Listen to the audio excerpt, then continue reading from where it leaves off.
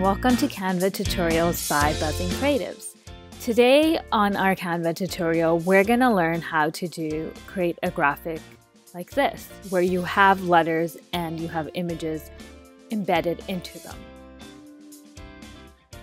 So to start, go ahead and log in and you will end up on this screen. You could choose whatever size you want.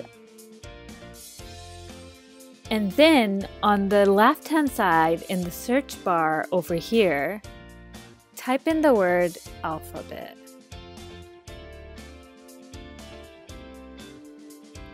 And when you do that, you will see already there's a letter E frame. But let's spell the word love. So scrolling down, we'll see more letters. So let's start with an L. The letter L right here, and just click it and it'll appear on your document. And hold down your mouse and move the letter over. And here's an O. Again, we click it and it'll show up. And drag and move it in position. Here's a V. Click it.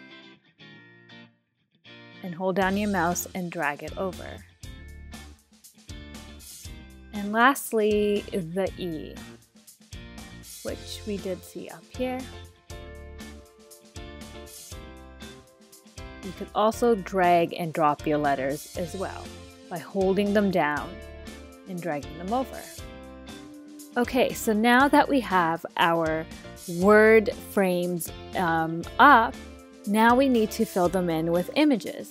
You could do this with any image you want, images that you've uploaded yourself. So all the images under this upload sections. So if I want to fill this in with my own images, I would just go to uploads and click the image and drag it and drop it on the letter, and it would cover that letter. Now, if you don't have your own images and you want to use the ones that Canva provides, if you go back to Elements on the left tabs here, and you see this section that says Free Photos, click that, and you have all these photos to choose from. So let's just click and drag some of these over. So I already have an image in this L, but I want to replace it, and it's easy as clicking this image on the left here and dragging it and dropping it onto the L. Now let's choose an image for the O. Left click, hold and drag and drop it once you're on the letter.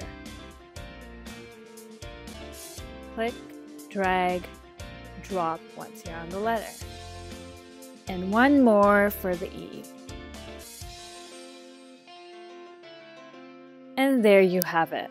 We have our beautiful word love, and we have the letter frames, and we filled them with our own images. And this is so fun to do with all sorts of stuff. You can also change the background. So if you go to background, you can make the background black, gray, whatever you feel like.